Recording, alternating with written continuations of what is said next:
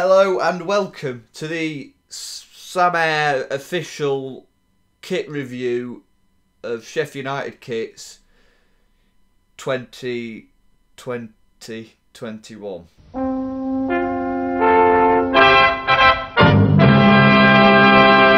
First of all, we're going to look at the home shirt, and then in the next episode, which will probably be in the future, we're going to look at the away shirt, which is pink. So let's jump right into it. So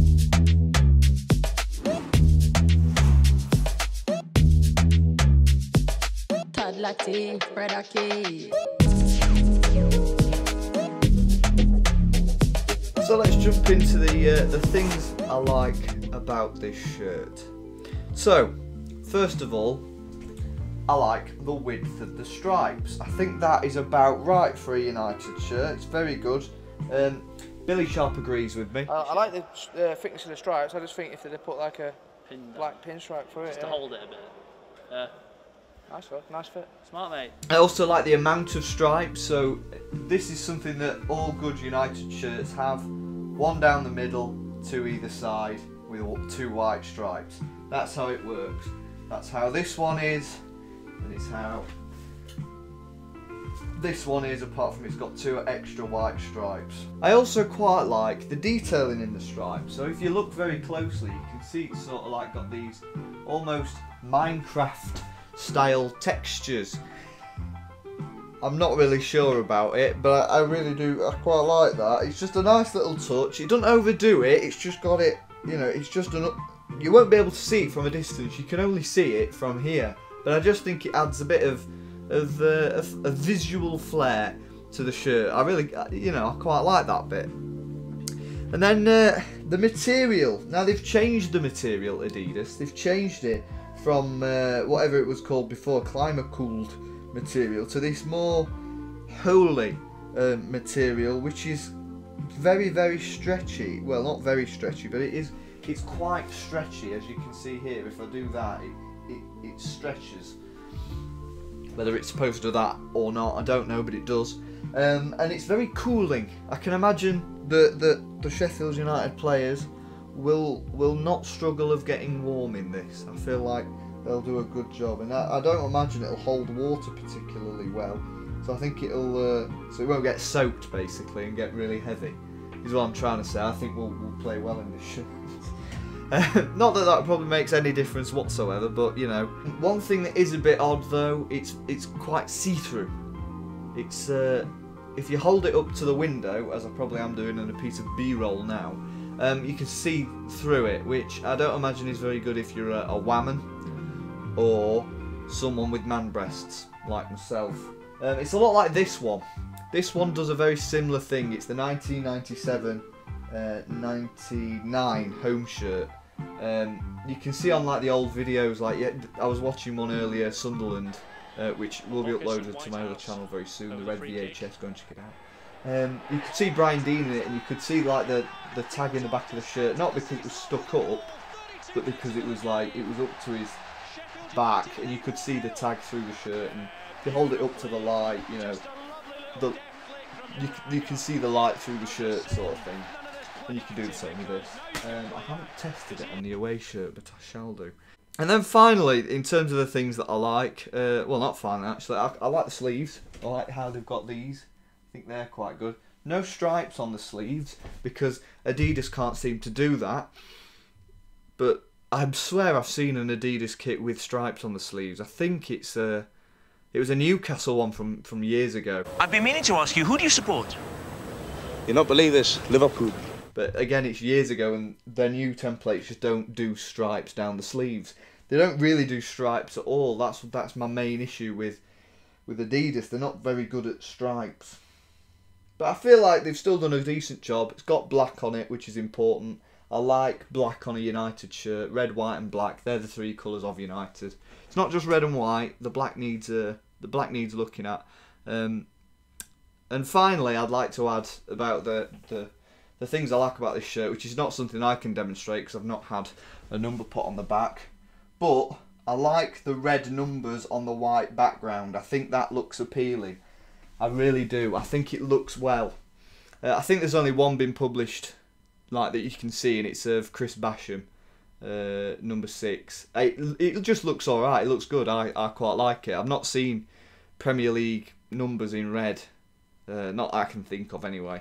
But yeah, I just thought it looked nice, and it's just adding to the appeal of this shirt. Now on to the things that I'm not so keen of.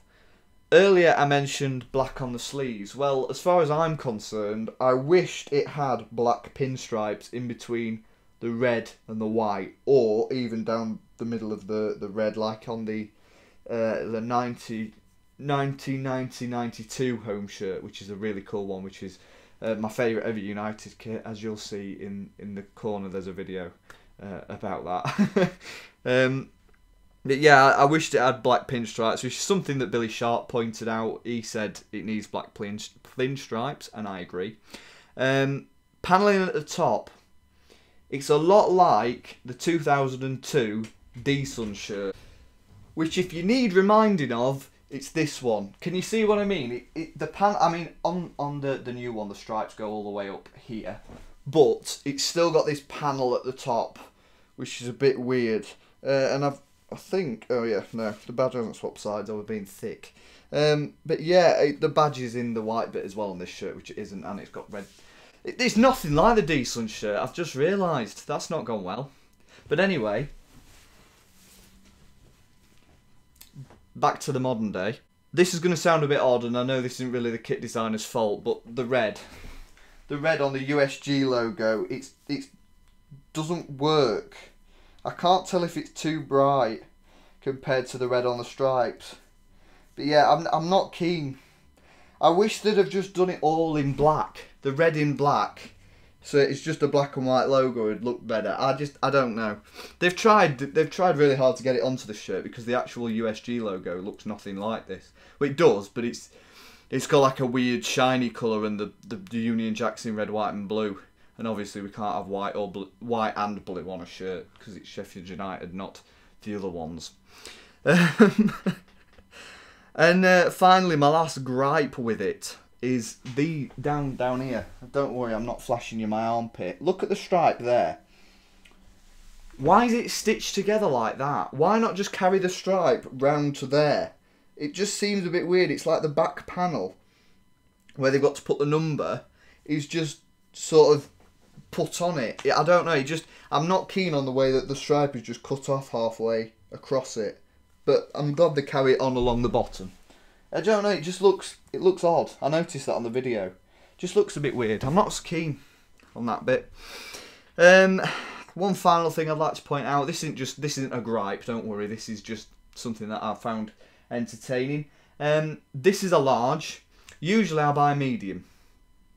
So if you are looking at buying this shirt and you haven't already, if you're a medium normally, get a large. It's a bit snug otherwise.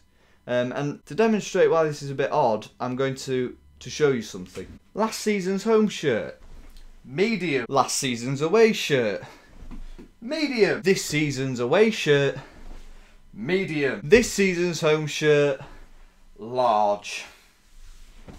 Fathom that. Doesn't make any sense. Anyway, so in conclusion, is it a good shirt? Yeah, it's alright. At least it's not ridiculous. At least it's not got diamonds on it or something daft like that.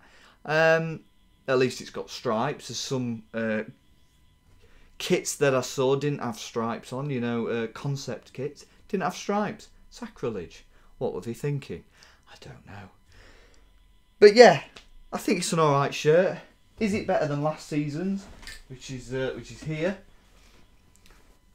No, not in any way, shape or form. But it'll do. But I think I shall leave it there for today. As always, thanks for watching. Be sure to subscribe. Shame about it being leaked. That's something I'd like to address. If the person leaking everything is watching this video, please stop. It's not good. But anyway, yeah, thanks for watching. Be sure to subscribe. Check out my other channel, The Red VHS. There'll be a link in the description and a card. And that's it. Ta-ra.